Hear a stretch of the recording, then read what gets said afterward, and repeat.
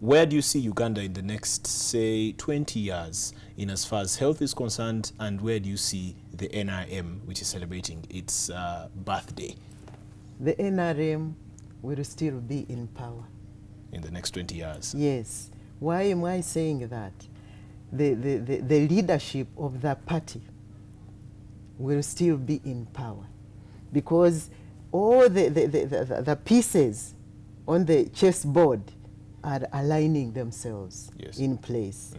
Why do I say NRM will be in power? Because they have not, NRM has not said they are going to do everything at the same time. You can't achieve that, even in your own home. Even as a child, even God, who created us, said you first have to sit on your mother's lap.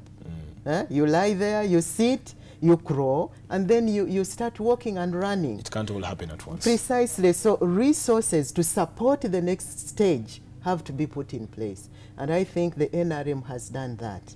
And this is the time for us to look at issues of human development, human capacity, because the infrastructure to make that happen is there.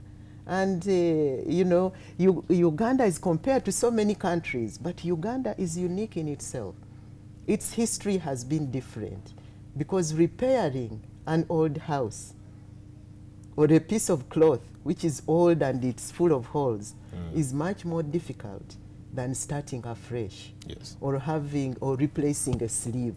Uganda is the latter. It was in tatters completely. And I believe, having seen, I was in primary school at Independence.